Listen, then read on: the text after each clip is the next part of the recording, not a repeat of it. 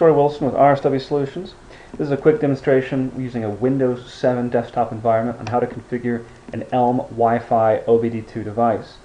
So first thing you're going to do is you're going to plug your Wi-Fi device into the vehicle OBD2 port and then start the vehicle. This will make sure that the device has power.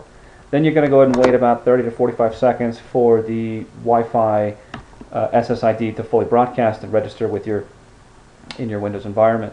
Go to your wireless networking adapter list here. Make sure that your wireless networking adapter is on, and you're going to go ahead and you should see this little wireless signal indicator. Go and click it, and you get a listing of all the wireless networks in your area. Now, this device broadcasts its SSID as VLink. Now, some have a different SSID, but look for something that says vehicle or OBD. In this case, it says VLink, and we're going to click on VLink, and we're going to connect to it. Takes a second. We don't need to set this up.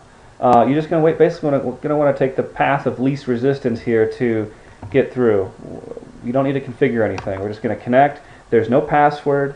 It should be a DHCP router, and it should serve us up an IP address for this machine. Now, go ahead and pull up a Windows command prompt if you want to check. The command is CMD to get this command prompt up. Type in ipconfig, ipconfig, and we'll see here that we have a valid 192 address that's been given to us. It's usually .11 is for the user, and .10 is the actual ELM Wi-Fi device that you're going to communicate with. So we're done with that, and if you want to just do one last check, so at this point we should be able to connect with the 40CAN software. The 40CAN software right here is running.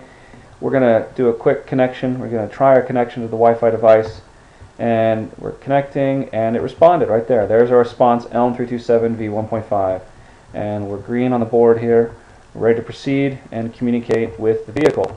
So those are the steps to get your Wi-Fi device up and running in a Windows 7 environment.